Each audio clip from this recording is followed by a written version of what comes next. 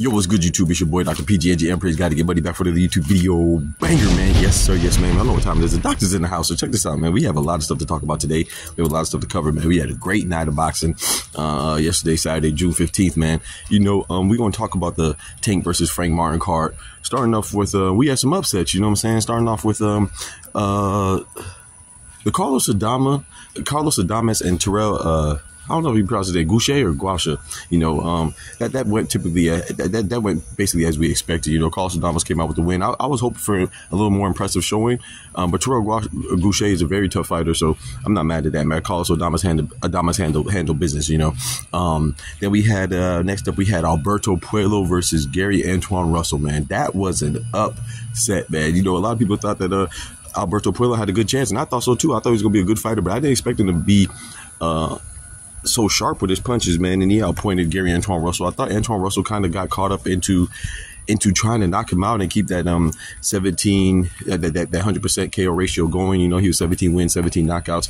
But yeah, he took his first loss. I thought it was I personally thought that Gary Antoine Russell did enough to win, but like I said, he got caught up trying. It seemingly like he was trying to knock him out and get him out of there. You know what I'm saying? Because he did predict a 9th round stoppage of Alberto Puello. That's the plan. That's the plan. I'm not going to go in there looking for it, though. I'm going to let it come. Just be sharp. See it going.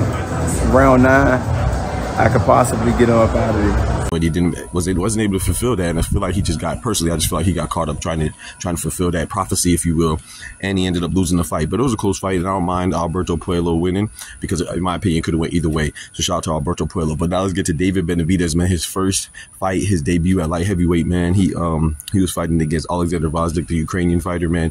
That was a great fight. You know, I thought David Benavidez won 8 rounds to 4. I know that sounds like a large disparity, but it was a closer fight than that, you know, because I thought that a lot of the rounds could have went either way. But I thought that the majority of the rounds, David Benavidez, even though he won slightly, he still won them, man. Oleksandr Gvozdyk, to me, he was very impressive. He came through, was fighting his heart out, man. He was tougher than I thought. You know, not tougher than I remember, because I remember him as a great fighter. You know, he has a win over Adonis Superman Stevenson. You know, he beat him, and you know, he suffered brain damage after that, man. Shout out to Adonis Stevenson, man. Big salute. And then he also was beating Artur Beterbiev, which was his only loss prior to David Benavidez. You know, that was his only loss, and he was winning that fight up until he got knocked out. So Oleksandr Gvozdyk is a great fighter. Is he though? A tough fighter. Yeah. But you know, having that long hiatus after losing to Beterbiev and coming back and winning 3 in a row, but they were against relatively unknown fighters. You know, I wasn't sure how much Gvozdyk had left in the tank, but man, I'm telling you, bro, Gvozdyk that David Benavidez beat last night, he beats a lot of people, man. He beats a whole lot of people, man. So shout out to Oleksandr Gvozdyk. I was very impressed with his fight game. He took a lot of punches, you know, and even David Benavidez was like, man, that guy could take a punch. Got the win. How did you feel in your light heavyweight debut? Fuck up, bro. A motherfucker can take a punch.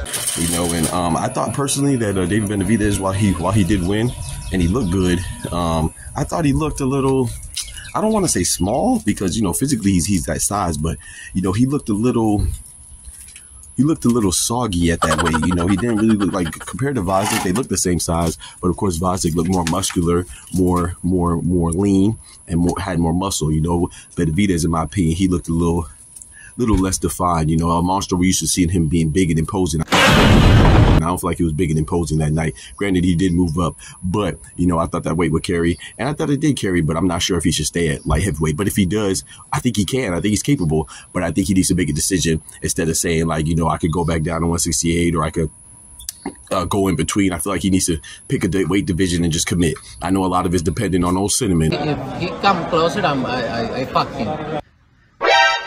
And Canelo, you know, but I think he should just make a choice for himself and either commit to 175 or commit to 168. But that in between, I feel like might get him in trouble, especially when you consider him potentially going up against Bivol or Beterbiev. I don't think that bodes well for him. I don't think he beats either one of them, you know, the winner or the loser. You know, so now let's get to the meat and potatoes.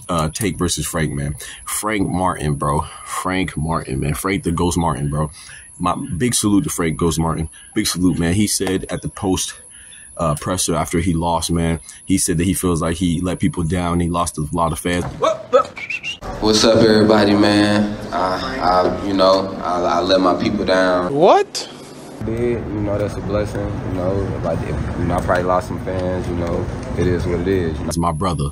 You didn't lose any fans on this side. You didn't lose any fans that have any common sense. And the people that you lost, you're supposed to lose them anyway. Because a lot of people ain't supposed to come with us on this journey. You know what I'm talking about? So you put on a hell of a show. You know, I think you have nothing to hold your head down about. Of course, you're an undefeated warrior, so you don't want to lose. Nobody wants to lose. And, you know, it's going to hurt for a while. But, bruh, that Frank Martin put on a hell of a show, you know, and I was so impressed because, you know, it's so funny. I did not put money on this, but I called the 8th round stoppage. But I said that Frank Martin was going to win. I thought Frank Martin was going to win the 4 or 5 rounds, you know, and I was slightly off. You know, Frank Martin definitely won the first 3 rounds. I thought the 4th round was debatable, but I leaned towards Tank in the close round.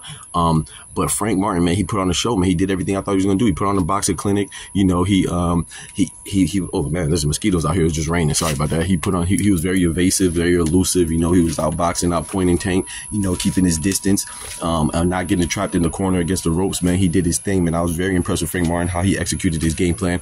But the reason why I called it an 8th is because I was like, man, I don't think Frank Martin is going to be able to sustain this, you know, and sure enough, I was right. You know, Tank was just going to eventually break him down, you know. So those that don't give Frank Martin his credit, you're crazy. Frank Martin, I think Frank Martin is going to be a problem at the 135 division. I'm telling you, man, outside of Shakur and outside of Tank, I think a lot of people are going to struggle to beat him, especially if Frank Martin does what I think he's going to do, like a warrior, like a fighter does. You know what I'm saying? Heart of a lion. I think he's going to get better. I think he's going to come back and improve after this loss. And if he does, man, he's going to be a problem. I'm telling you, Frank the Ghost Martin is going to be a problem. He's already a problem. And this leads me to Tank. Gervonta Tank Davis, man. This dude is so impressive, man. Yeah. Y'all got to start giving this man his credit, man. This dude is easily one of the best fighters in boxing today. He has been for a while. Shout out to Teddy Atlas for always acknowledging his greatness.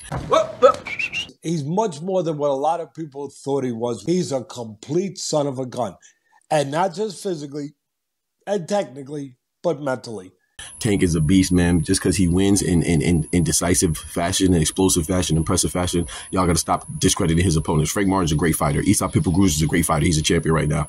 Mario Barros is a great fighter. He's a champion or interim champion at 147. Jose Pedraza was an undefeated champion when Tank beat him. Y'all got to stop discrediting this man, man. Tank is a beast. He's a monster.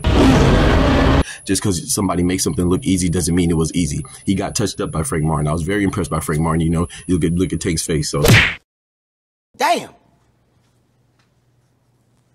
I'm sorry. You know, that was indicative of Frank Martin getting to him, man. So shout out to Frank Martin. Frank Martin has nothing to hold his head down about. You know, he started boxing late. Tank started boxing as a jit.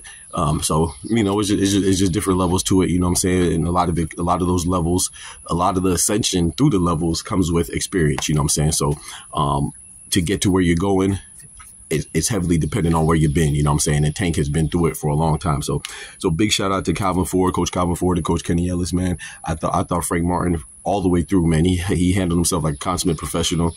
He kept his composure throughout the fight. You know, he just got caught, like he said, man. He just got caught, and that's exactly what happened, man. He has nothing to hang his head down about, man. Shout out to Frank Martin, and I look forward to seeing Frank the Ghost Martin even more. I was already a fan. I'm a bigger fan now, man. Big salute to them and the Errol Spence team, man. But yeah, man, that's how it went, man. Tank held it down. They're saying they want to see Tank versus Loma next, Tank versus Shakur next. I think Tank beats them all. So I look forward to that. But yeah, man, big salute to Frank Martin, man. Nothing to hold your head down about, man. The Ghost gonna keep coming back, man. I think he's going to get better, man. He's going to be even more of a problem. You know what I'm talking about? So big salute to y'all. Appreciate y'all coming through as always, man. Don't forget to like the video as well. And more importantly, man, remember with God, we can do anything. Without God, we're nothing. The doctor's out. Peace. From the hood to college, both worlds they had to meet. 6 degrees between us, so cold, we're about to freeze. But we're Florida boys, hot takes, we bring the heat. We're moving the culture, the engineers to the streets.